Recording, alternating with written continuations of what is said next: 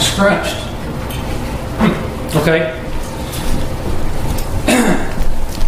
But, Peter said that they twist. The unlearned and the unstable twist, or they contort Scripture.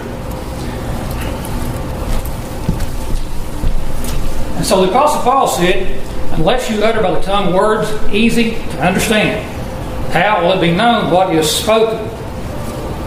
And so Jesus and the apostles utilized pictorial, parabolic language in much of their teaching. And thus, in my ever-expanding, never-ending search of ways to present the gospel in a more simple manner, I present to you a red crayon. So you ask, how do you know that's a crayon? Well, because the label says so. Well, how do you know it's a red crayon? Well, because the label says red. It doesn't say Indian red, it doesn't say fuchsia, it doesn't say pink. The label says red. Now, is that my interpretation? No, it's not. Why? Because the label says it is a red crayon. Is that my opinion? No, it's not. Am I making an assumption? No. Why? Because the label says it is a red crayon. Simple. Right? Okay. Here we have the only prophecy of the Son of Man coming in the clouds of heaven with the angels for the opening of the book's judgment at the time of the establishment of the everlasting kingdom. Simple. Right? It's not my interpretation. It's not an assumption. It's not my opinion. That's what the label says. Here in Daniel 12, we have the only prophecy of a resurrection of both, and it's lagging. There we go. Of both the just and the unjust, synchronous with the opening of the book of judgment at the time of the end, not the end of time, inextricably linked to the time of trouble in the time frame of the abomination of desolation. Once again, this is as simple as a red crayon. This is what the label says. Now, we have these two prophecies that are inextricably linked by the opening of the book's judgment. Had a fellow objected to that statement, he said Daniel 12 is not the same judgment as Daniel 7 because it says everyone that shall be found written in the book. Because it says book, singular, and Daniel 7 says books, plural, it can't be the same judgment. Well, let's read Revelation 20 and verse 11. I saw a great white throne, and him that sat on it, from whose face the earth and the heaven fled away, and there was no place found for them. And I saw the dead, small and great, stand before God, and the books were open, and another book was open, which is the book of life. And the dead were judged out of those things which were written in the books according to their works. That's Matthew 16:27. And so this is what we find happens to these ridiculous objections. Now, I was in a Bible study one morning. It was my turn to speak that morning. It was preceded by Bible study. And this was shortly after I had come to the position of realized eschatology. And 3, at least, of the brethren there, they knew that. And they began commenting on eschatology, the resurrection. And they were trying to draw me into a crossfire in the public assembly, when I had expressly told them I don't want to do this in the public assembly. I want the brethren to sit down privately and study. They were trying to draw me into this crossfire situation, and I wouldn't do it. But they came to Daniel 12, and because Daniel 12 says many of them that sleep in the dust of the earth, then they were trying to make the argument that that can't be this so-called final judgment at the end of time when all of the dead would be raised and judged. And so they decided that it was the many bodies of the saints that slept, arose after the resurrection, that we read about in Matthew 27. And, I had one of the Popeye moments. I've had all I can stand, and I can't stand no more. So I quoted, brethren, that can't be right, because Paul quoted the resurrection of the just and the unjust in Acts 24:15, and he said that was still in his future. Amen. That's right. That was the last time that I ever was allowed to speak in that congregation. I wonder why. Yeah, I got the phone call. We can't let you speak on the resurrection. But we have these two prophecies, and I've shown you the simplicity of these two prophecies and these texts. Please go and read all of the texts. And here's the beauty. I don't have to interpret anything of Daniel 7 or Daniel 12. Now we can, it's fun, it's interesting, it's a good study, but I don't have to. Why? Because Jesus quotes Daniel 7 in Matthew 24, 30, and 31, and then he says, verily I say unto you, this generation, there's that time indicator, this generation will not pass till all these things be fulfilled. But which generation is he talking about? Well, it would be the generation that would see the abomination of desolation spoken of by Daniel the prophet. And it would be the generation that when they would see that abomination, those in Judea would flee to the mountains. And it would be the generation that would experience the Great Tribulation. And it would be the generation who immediately, there's no time indicator, immediately after that tribulation, they would see the Son of Man coming in the clouds of heaven. All the tribes of the earth will see the Son of Man coming in the clouds of heaven, power and great glory. He'll send his angels to gather the elect. Again, this is as simple as a red crayon, because that's what the label says. I don't have to interpret anything. And I have presented this argument, this specific argument, from April the 2nd of this year, and I've shared it scores of times and in many different venues, and I've not had one futurist touch the heart of the argument. That is Jesus' quotation, interpretation, and application of these two prophetic texts. But then we are forced to contend with the errorists who have spent years, yea, even decades, honing their skills at obfuscation and deflection. And they play their game of twisting, contorting Scripture. And they take the beauty, the simplicity of Jesus' interpretation, and they begin to blow smoke and obfuscate, inject their own qualifiers into the text, redefine the terminology, etc., etc., etc., until they fabricate something totally foreign to the Bible, something non-existent.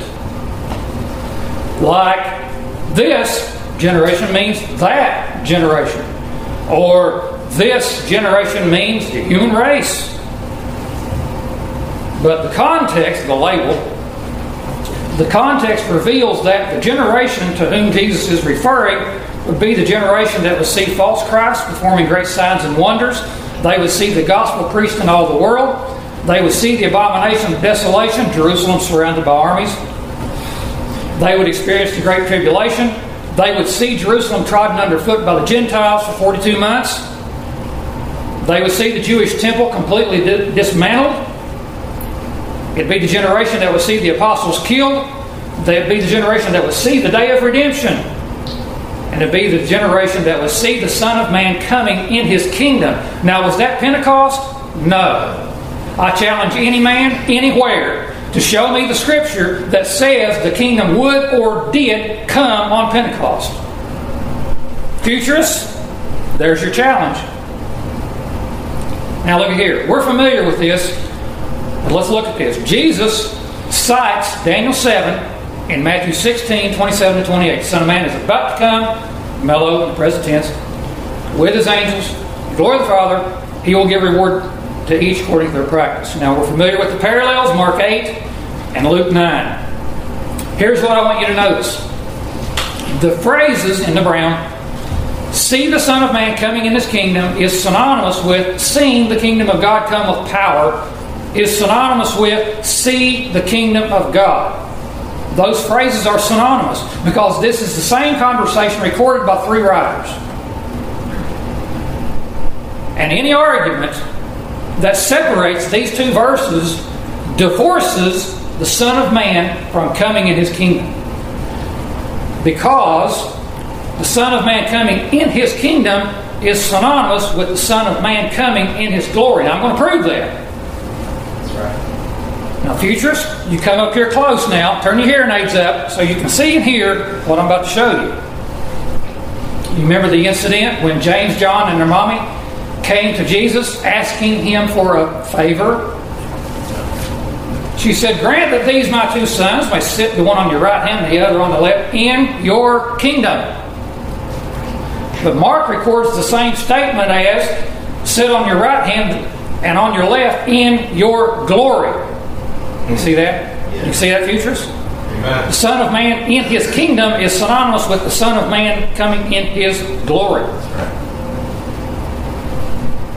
The Olivet Discourse is Jesus foretelling the coming of the Son of Man in His kingdom. And we lose sight of that. And futurists, it completely goes over their head because they are so focused on the destruction of Jerusalem. In fact, that's their very argument for when Jesus said, "All things written will be fulfilled," and about the fall of Jerusalem. They separate that and they insert their qualifier about the destruction of Jerusalem. And they completely miss the fact that Jesus is foretelling the Son of Man coming in His kingdom because He's quoting from the only prophecy, the Son of Man coming in the clouds of heaven, etc., ushering in the everlasting kingdom. And again, Jesus quotes that in Matthew 24, 30 and 31. The Son of Man, all tribes of the earth will see the Son of Man coming in the clouds of heaven with power and great glory. He'll send His angels with the great sound of a trumpet. Did you see that? Let's back up and look at that again. He shall send His angels with the great sound of a trumpet. They'll gather together His... Now look what He says next. He gives them the parable of the fig tree. And then He says, "So likewise you, when you see all these things, know that it is near." What is it? It is a pronoun. It has to refer to an antecedent. What is it? Well, look at Luke's record. You got the Son of Man coming in the cloud. He gives them the parable of the fig tree. Now look what He says. "So likewise you, when you see these things come to pass, know you that the kingdom of God is nigh at hand." You see, these are a carbon copy of each other. And it is the kingdom of heaven. Amen.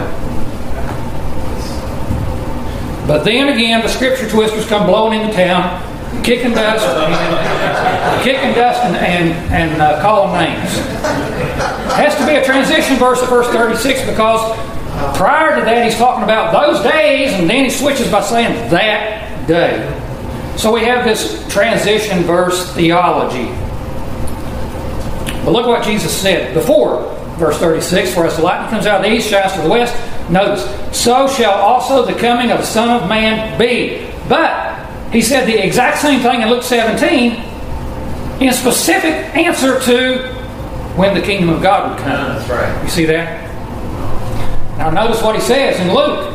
"For as the lightning out of one part of the heaven shines to the other part of the heaven, so shall also the coming of the Son of Man be in His day." You see that? There's that day. That's right. First, He must suffer many things, be rejected of who? This generation. That's the same thing He says in the context of Matthew 16. That's right. "I'll build my church. The gates of Hades not prevail against it. I'll give thee the keys of" what? The kingdom. First, I must suffer many things, be rejected of this generation. Same thing, same topic. But then after verse 36, He gives the analogy of Noah. Notice, please, the phrases in green. "So shall also the coming of the Son of Man be." They are identical. They're not similar. Similarity of language means that, and I'm impersonating John Watson, impersonating John Welch. These are exactly the same. "So shall also the coming of the Son of Man be." Verse 37, verse 39, verse 27. The exact same statement. But wait a minute. Jesus used the exact same analogy, said the same thing in Luke 17 in specific response to when the kingdom would come, and said, "Even thus shall it be in the day when the Son of Man is revealed." Wait a minute. in verses 37 and 39, he's talking about the parousia of the Son of Man. Wait a minute.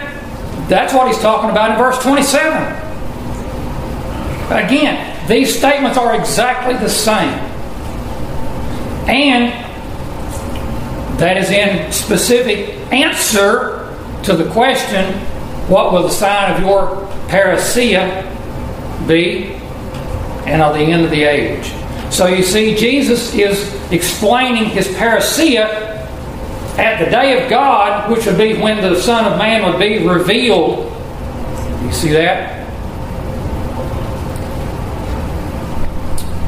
And so all throughout the Olivet Discourse, Jesus is talking about the parousia. There's not two subjects here. Wait a minute. Let's go on. Jesus gives the analogy of the two in the field and the two grinding at the mill. One taking, the other left. But he uses the exact same analogies in Luke 17 in specific answer to when the kingdom of God should come. And then he says in Matthew, "Watch ye therefore, for you know not what hour your Lord doth come." Same thing he says in verse 36. You see that? You see how simple that is?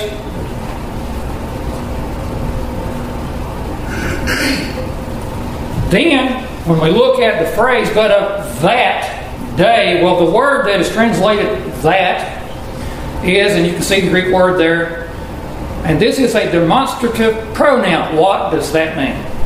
Well, that is the part of speech that substitutes for nouns or noun phrases and designates persons or things asked for previously specified or understood from the context. So when futurists admit that verses 3 through 35 apply to the destruction of Jerusalem, they are in a fatal self-contradiction. Why? Because there is no end of time or end of material creation previously specified in a context they admit applies to the destruction of Jerusalem. That is red crayon simple. But do they have an out? Does the crawdad go backwards? So they back up and they rip the phrase, "heaven and earth shall pass away," out of the context of the Son of Man coming in his kingdom at the end of the Mosaic age, and say that's that day. But alas, they are still in another huge self-contradiction. Why? Because they argue that the law ended at the cross. And Jesus said, "Till heaven and earth pass away, one jot or one tittle will by no means pass from the law." You see that? Now, I don't care how much effort is put into dichotomizing and chopping up and separating and divorcing the prophecies, the prophets from the law, from the Psalms. Jesus said, the law. Until heaven and earth pass, the law will not pass. So if whatever Jesus is referring to by the phrase heavens and earth has not passed, time indicator, then the law of Moses remains fully binding and enforced. Every jot and every tittle. That's right. And so under simple exegesis, this transition verse theology is thoroughly falsified. Now, pardon me while I make a slight transition here. Pun intended. Because open office could not support the whole program in one program.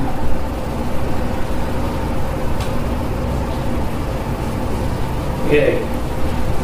All right, so we're looking at the word parousia. This word is defined as presence, a coming, arrival, advent, but notice that it is a singular noun. So when we talk about the parousia of Christ, the parousia of the Son of Man, there's only one. That's right. Which he's quoting from Daniel 7, which is the only one prophecy of the Son of Man coming in the clouds of heaven. All right, this word is found 24 times in the New Testament. You can see the color blue there.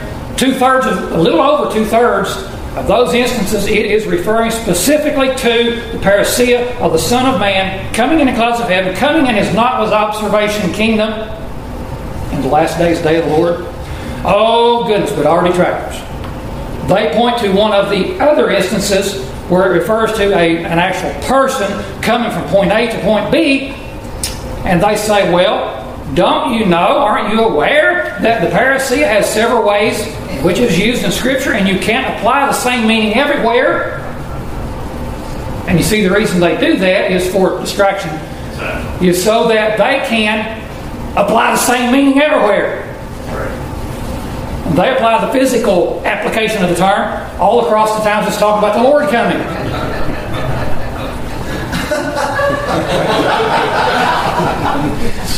Dabbling a little bit of humor along too. Okay, so the context of Matthew 24 is the parousia of the Son of Man at the end of the age. But that's the context of 1 Corinthians 15. Because Paul is talking about the parousia of the Son of Man at the end, and he posits that in their lifetime.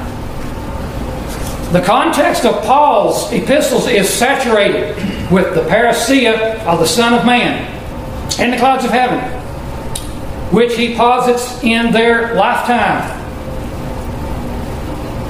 James wrote that the parousia of the Lord is at hand.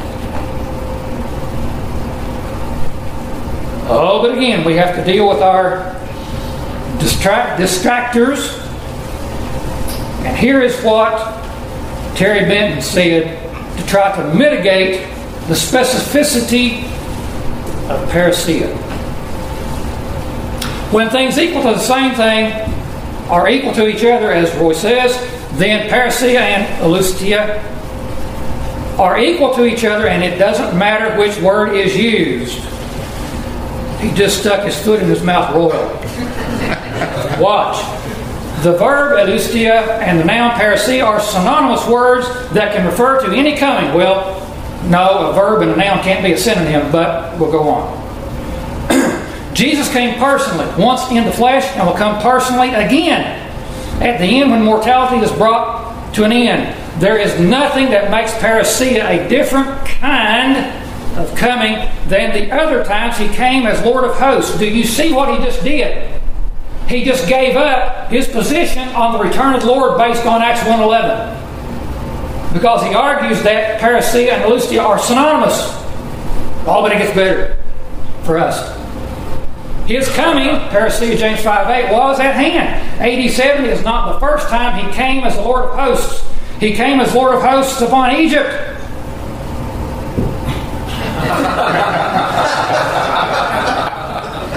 But the Lord of hosts didn't come out of the cloud personally, visibly, did he? No. He came via Sargon and his army. And thus, this is the confusion that the contortionists twist themselves into. But this is their typical reply. And literally, these facts and Scripture roll off of them like water off a duck's back. Here's the fact. The fact is, because parousia is singular, there is only one parousia of the Son of Man coming in the clouds of heaven with his angels for the opening of the book's justice, the eschaton. I forget which one mentioned eschaton. Stop. There's only one. And these guys, again, they have spent years, they have spent decades honing their skills and applying their trade to try to make that fact disappear right before your very eyes.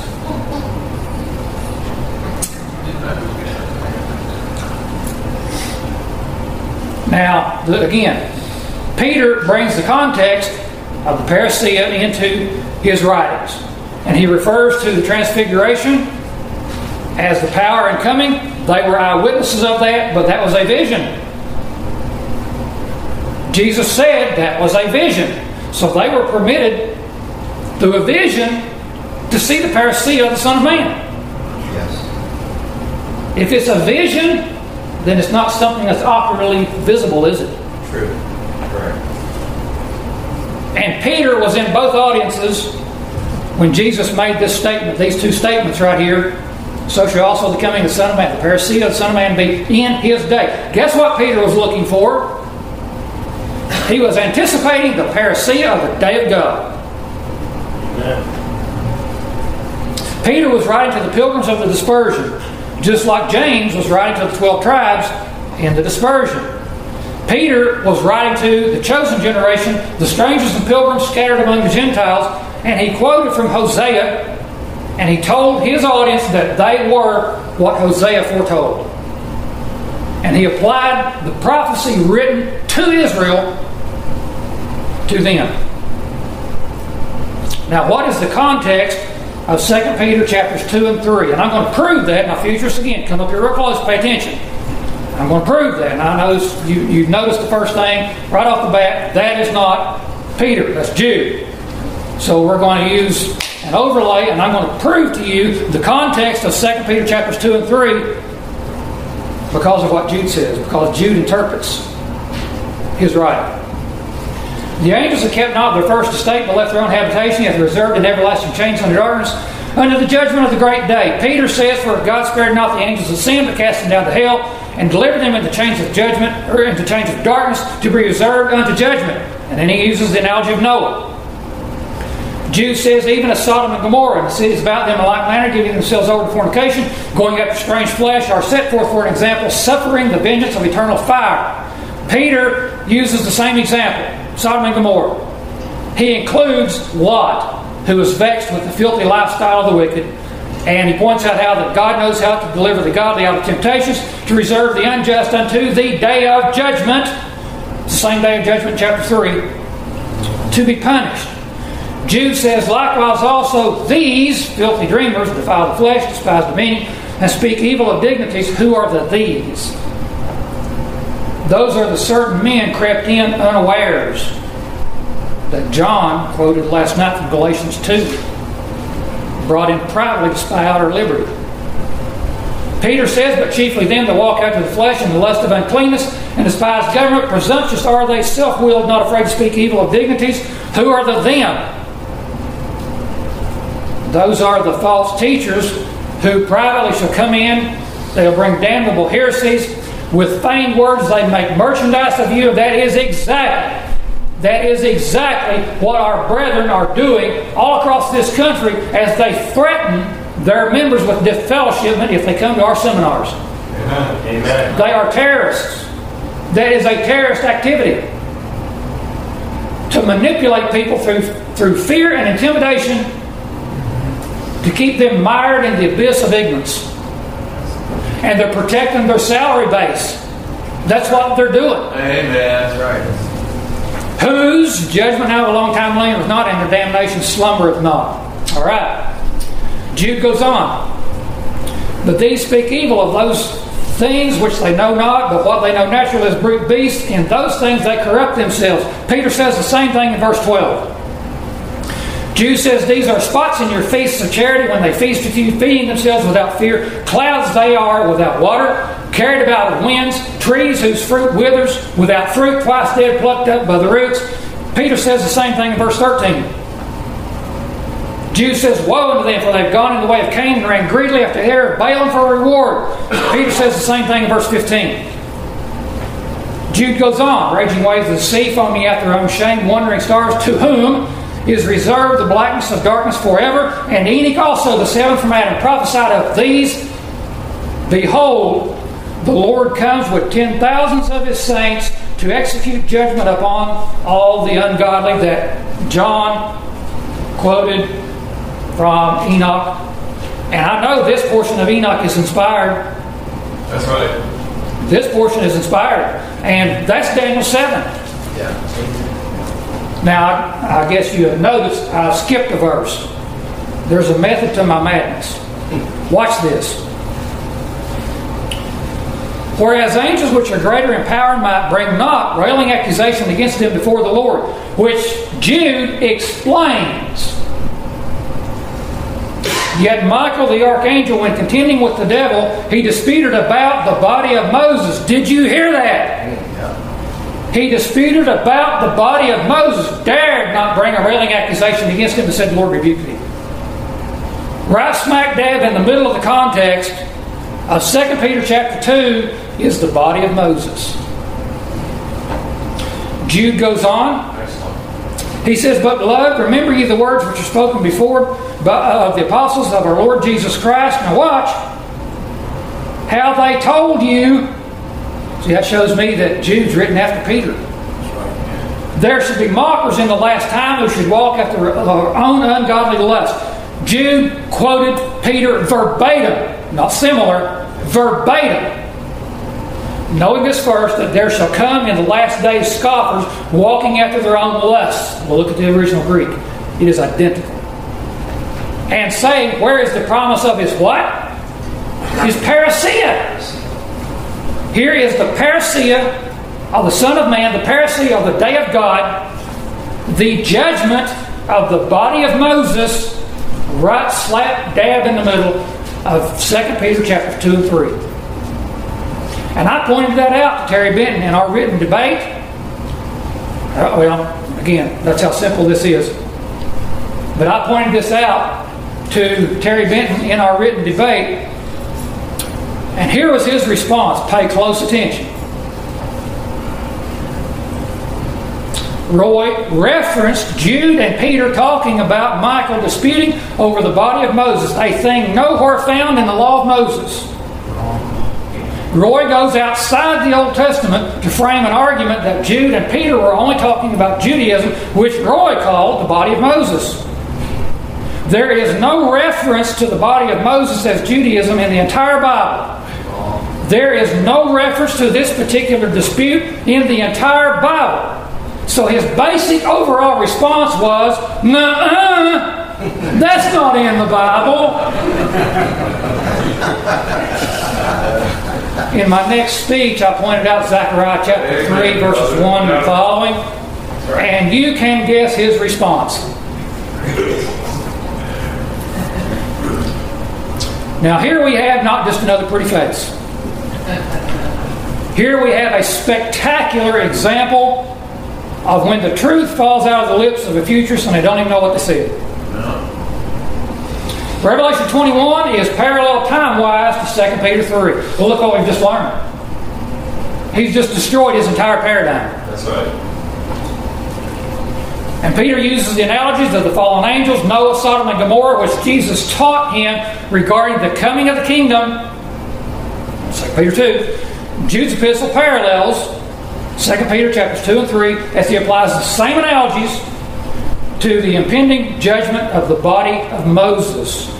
And Peter was reminding his audience that the holy prophets foretold of the creation of the new heavens and the new earth at the parousia of the day of the Lord coming in flaming fire. And he takes that directly out of Isaiah chapters 65 and 66.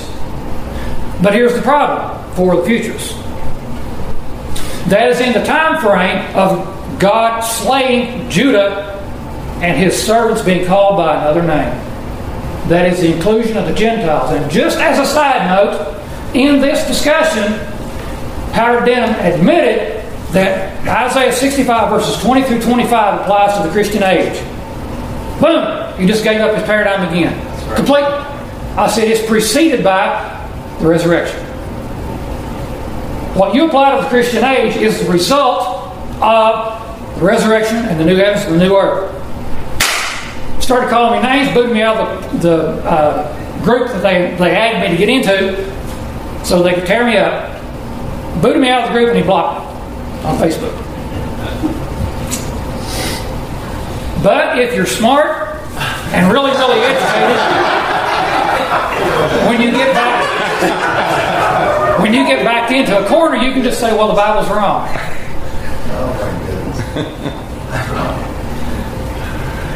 Now, Isaiah chapter 66 expands upon the Lord God slaying Judah and the creation of the new heavens and the new earth. You see the new heavens and the new earth in verse 22, but we're going to back up. We're going to look at some of the context.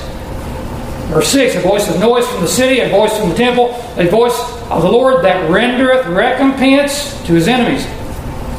Before she travailed, she brought forth. Before her pain came, she was delivered of a man-child. Who hath heard such a thing? Who hath seen such things? Shall the earth be made to bring forth in one day, or shall a nation be born at once? For as soon as Zion travailed, she brought forth her children. Please observe that her children is the man-child. Verses 9 through 13 is an analogy, a depiction of a mother nursing her child. Again, with the inclusion of the Gentiles. And when you see this, your heart shall rejoice, your bones shall flourish like an herb, and the hand of the Lord shall be known toward his servants, and his indignation toward his enemies, rendereth recompense to his enemies. For behold, the Lord will come with fire, and with his chariots like whirlwind, to render anger with fury, and his rebuke with flames of fire. For by fire and by sword will the Lord plead with all flesh, and the slain of the Lord will be many. For I know their works and their thoughts, and it shall come that I will gather all nations and tongues, and they shall come and see my glory. That is Matthew 16. That is the Olivet Discourse. And I will set a sign among them, and I will send those that escape. Did you catch that? Futurists, hello? Anybody home? I will send those that escape the day of the Lord, coming in flaming fire. Excellent. And I will send them, and they will declare my glory to the Gentiles. You see that? Now watch this. Revelation 12, it'll load. There you go. There appeared a great wonder in heaven, a woman clothed with sun and moon under her feet, and upon her head a crown of 12 stars. But now we just got to back up. You got to get the context that this is during the seventh trump. The last trump, Revelation 15. The seventh angel sounded, and there were great voices in heaven saying, the kingdoms of this world are become the kingdoms of our Lord and of his Christ, and he shall reign forever. That is the fulfillment of Daniel 2, Daniel 7, the Olivet Discourse, etc. The nations were angry at thy wrath is come. John the Baptist said that it's about to come. Who hath warned you to flee from the wrath about to come? Matthew 3, time indicator. The nations were angry, and thy wrath is come, and the time of the dead, that they should be judged, and that thou shouldest give reward unto thy servants. There's Matthew 16.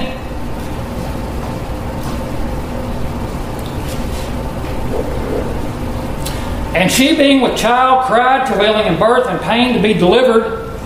And there appeared another wonder in heaven. Behold, a great red dragon, having 7 heads and 10 horns, 7 crowns upon his heads. And his tail drew a third part of the stars of heaven, cast into the earth. And the dragon stood before the woman, which was ready to be delivered, for to devour her child as soon as it was born. And she brought forth a man-child, who was to rule all nations with a rod of iron, and her child was caught up. Futurists, did you catch that? The woman that brought forth the man-child was caught up unto God and to his throne. What was it Paul said in 1 Thessalonians 4?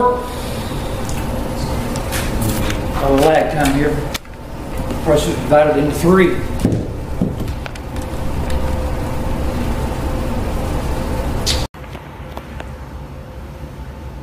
For this we say unto you by the word of the Lord, that we which are alive and remain unto the parousia shall be caught up together with them in the cloud. You see that?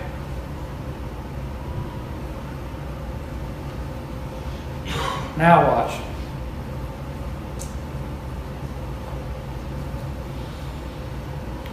The woman that brought forth the man-child fled into the wilderness, where she had a place prepared of God that they would feed her there 1,260 days. What is it we find in the Olivet Discourse? Jesus said, when you see Jerusalem surrounded by armies, let those in Judea flee to the mountains. And again, when we back up to Revelation 11, well, this lag time messes with me. I don't know what I've pressed to go on with.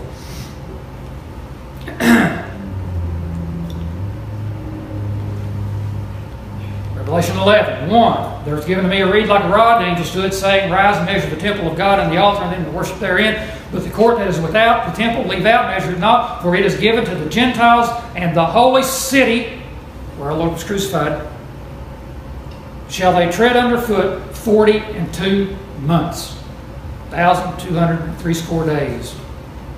So when we come back to our statement, admitted by our, not just another pretty face here, then we look at Revelation 21. I saw a new heaven and a new earth. For the first heaven and the first earth had passed away. There was no more sea. I, John, saw the holy city, New Jerusalem, coming down from God out of heaven, prepared as a bride. Would you believe there are people, I had one last week, called me Satan. Yes. And in that discussion, there was a fellow that would not answer the question, what is the bride of Christ?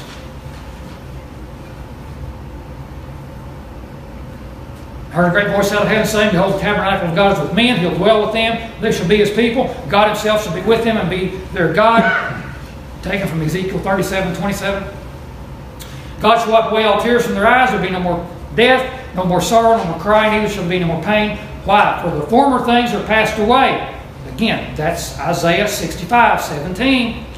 And he that sat upon the throne said, Behold, I make all things new. Wait a minute, Runyon. I thought the title of your presentation was Nothing New Under the Sun. Well, that's right. There's nothing new in the new that was not foretold in the old. Amen. Right. And everything in the old is foretold in the new. And if it was not foretold in the old, it's not in the new. That's right. Hence, since we're still here, and since we're not under the law of Moses, then the end of time is not foretold in the old. Again, that's as simple as a red crayon. But again, our errorists, distractors, have spent decades honing their skills at how to dismantle what the Bible says and how to obfuscate, cloud, and confuse, which is the exact opposite of what Paul said, to let all things be done unto edification. They let all things be done to obfuscation. And they dismantle what the Scriptures say that's as simple as a red crayon, and they reassemble it into something totally different.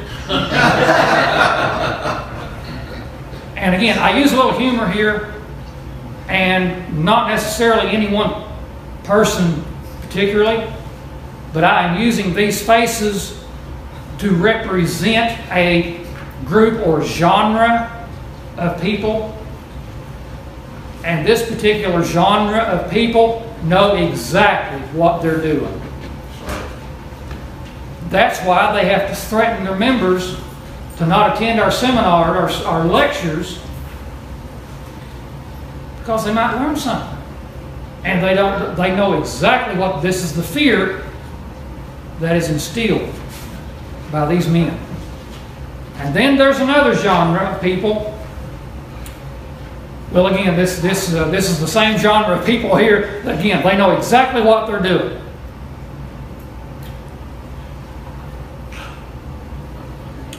And this is the other genre. They literally don't know up from down. They can't count to one when it comes to eschatology. Yeah, amen. And this is what we're dealing with. This is the boy that called me Satan, Kenneth Lancaster. But again, use a little humor. And it's not really the aspect of being called names. It is the arrogance from which it emanates. That's right. That is what is so sickening. And the fact that we know they don't know anything when it comes to eschatology.